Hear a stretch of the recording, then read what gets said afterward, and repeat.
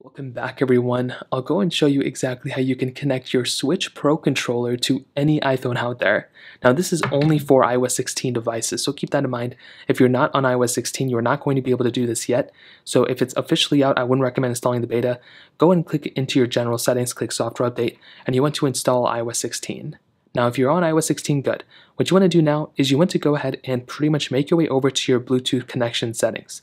So you want to get into this panel. Now on our Switch Pro controller, what we want to do is on the very top, there's a little button right there next to the charging port.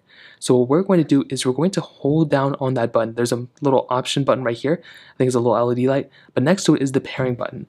Now on the bottom, there's also some LED lights here too. So what we want to do is we want to hold down this button until these lights in the bottom start blinking, so you can see they're starting to kind of, pair. And then we immediately get the little Pro Controller option on our iPhone. So what we want to do is we want to go and click on Pro Controller just like this, and you should see that light at the bottom connect, and now we are player 1. Now we are pretty much good to go. We can go ahead and use this Pro Controller for any type of game that we want to play. Now on top of this, as you can see, the Pro Controller also comes up in our little widget for our battery. So as you can see, it's super cool, it's connected now, and that's pretty much all we have to do. Now at this point, you just have to find games that support this controller. I don't know if there's a lot of them. I don't even know if this controller supports it. Let's go and see. And as you can see, this controller does not support with a specific game, but I'm sure there's ways to go and set it up if you want to. So whatever games support this, you should be able to play with them, and that's another thing you can do. So that pretty much covers it up. If you have any other thoughts or questions, let me know in the comment section below.